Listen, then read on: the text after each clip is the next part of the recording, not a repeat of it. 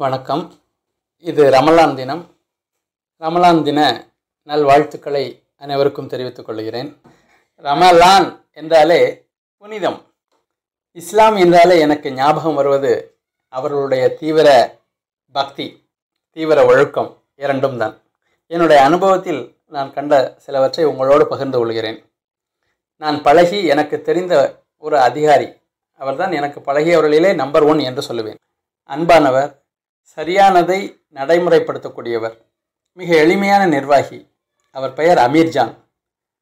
அவருடைய வீட்டு கிரகப்பிரவேசம் 2013-14 என்று நினைக்கிறேன், தஞ்சாவூரில் நடந்தது. நாங்கள் ஒரு 5-6 பேர் இனோவா காரில் சென்று கொண்டிருந்தோம். மதுரையை தாண்டி சென்று கொண்டிருந்தோம். அங்கே மலைகளெல்லாம் பாழமாக பெயர்த்து மார்பிளாக, கிரானைட்டோ எதுவோ தெரியவில்லை, அடுக்கி வைத்திருந்தார்கள். பல கிராமங்கள் கிரானைட் வேலிகளாக, உண்மையிலேயே பெரிய பள்ளத்தாக்காகவே இருந்தது. போகட்டும், நாங்கள் அவருடைய வீட்டிற்கு சென்றோம். அங்கே ஒரு பக்கம் இஸ்லாமியர்கள் தொழுது கொண்டிருந்தார்கள், மறுபக்கம் பெரிய விளக்கு வைத்து விநாயகர் படம் வைத்து பூஜை செய்து கொண்டிருந்தார்கள். காரணம், அவருடைய மனைவி ஹிந்து, அவர் இஸ்லாத்தை தழுவியவர். அவர்கள் ஒன்றும் புதிதாக திருமணமானவர்கள் அல்ல, 2 குழந்தைகள் உண்டு. அப்படியானால் பல வருடங்களாக 2 பேரும் அவரவர் பாதையிலே பயணித்து கொண்டு மிக அன்பாகவே ஒரே ரயிலில், அன்பு என்ற ரயிலில் அவர்கள் பயணித்து கொண்டிருப்பதை நான் பார்த்தேன். இன்னும் ஒரு பெண் அதிகாரி, வயதோ மிகச் சிறியவர் தான். அவர் வீடு கட்டிய கடன் என்னவோ கழுத்தளவு அல்ல, தலையையும் தாண்டி போய் கொண்டிருக்கிறது. ஆனால் அவருடைய கிளையில், வங்கி கிளையில் ஓல்டேஜ் பென்ஷன் லேட்டாக வந்தால் அன்று வெறுங்கையோடு திரும்பக்கூடிய முதியவர்களை பார்த்து ஒரு சிலருக்காவது அவர்களுடைய முக வாட்டத்தை கவனித்து கையிலிருந்து கைப்பணத்தை ஒவ்வொருவருக்கும் குறைந்தபட்சம் 50 ரூபாய் கொடுத்து அனுப்புவதை நான் கண்ணால் பார்த்திருக்கிறேன். இன்னொரு விஷயம், மறைந்த அமெரிக்க குத்துச்சண்டை வீரர் முகமது அலி, அவர் ஒரு பார்ட்டிக்கு சென்றபோது லைட்டர் வைத்திருந்தார். அவரோடு வந்த நண்பர், நீங்கள் சிகரெட் பிடிக்க மாட்டீர்களே, ஏன் லைட்டர் என்று கேட்டார். அதற்கு முகமது அலி, பார்ட்டியில் பெண்கள் கவர்ச்சியாக உடை அணிந்து வருவார்கள், அதை பார்த்து மனம் தடுமாறினால் நான் எனக்கு சூடு போட்டுக்கொள்வேன் என்றார். இஸ்லாத்தை புரிந்து கொண்டு ஒழுக்கத்தோடு வாழ்ந்த மனிதர் அந்த முகமது அலி. ஒரு முறை முகமது அலியின் மகள் தன்னுடைய தந்தையை பார்ப்பதற்கு வந்திருந்தார். மிக கவர்ச்சியாக உடை அணிந்து வந்தார். அதை கண்ட முகமது அலி தன்னுடைய மகள் ஹானாவிடம், ஹானா, இந்த உலகில் மிகவும் மதிப்புமிக்க இறைவன் படைத்த அனைத்தும் மறைக்கப்பட்டவையாக, இன்னும் பெறுவதற்கு மிக கடினமாகவும் உள்ளது. முத்துக்களை நீ எங்கே எடுப்பாய்? கடலின் ஆழமான பகுதியில் அல்லவா?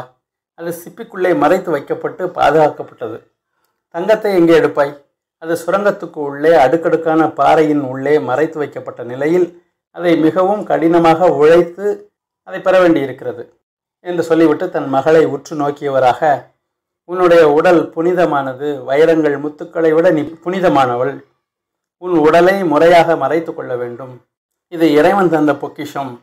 பொக்கிஷங்களை பாதுகாப்பதே அறிவார்ந்த செயல்.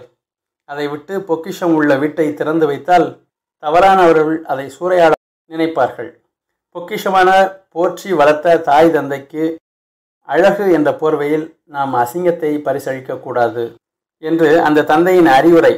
அவருடைய மகள் ஹானா அதை பொக்கிஷமாகவே ஏற்றுக்கொண்டாள். இந்த நிகழ்ச்சியை நான் படிக்கும் பொழுது, இதுதான் இஸ்லாம், இதுதான் இஸ்லாமியர்களுடைய வாழ்வு, அவருடைய நெறிமுறை என்பதை நான் தெரிந்து கொண்டேன். ரமலான் மாதம் எத்தகையது என்றால், மனிதர்களுக்கு வழிகாட்டியாக, நேர் வழியை தெளிவுபடுத்தக்கூடியதாக, தெளிவான சான்றுகளை கொண்டதாக, நன்மை தீமையை தரம் பிரித்து அறிவிக்கக்கூடியதான அல் குரான் அந்த மாதத்தில் தான் அருளப்பட்டது. ஆகவே அந்த மாதத்தை எவர் அடைகிறாரோ, எவர் அவருடைய உயிர் ஜனித்து இன்னும் வாழ்ந்து கொண்டிருக்கிறாரோ, அது ஒரு பாக்கியம் தானே. ஆகவே அந்த மாதத்தில் அவர் நோன்பு நோக்க வேண்டும் என்று அல் குரான் சொல்கிறது, 2:18. மேலும் ஏழையாக இல்லாவிட்டாலும் பசியை அறிந்தவராக அவர் நோன்பு நோக்க வேண்டும், வயிற்றுக்கு சோறிட வேண்டும் இங்கு வாழும் உயிர்களுக்கெல்லாம் என்று சொல்லும்படியாக அவர்கள் வாழ்ந்து கொண்டிருக்கின்றார்கள். ஏழைக்கு இறங்குவது என்பது அல்லாஹ்வுக்கு கொடுக்கக்கூடிய அழகிய கடன் என்பதாக அவர்களுடைய வாழ்க்கை மிக அழகாக இருக்கிறது. ஆகவே இந்த ரமலான் நாளில் அவர்களை நாம் வாழ்த்துவோம். நன்றி.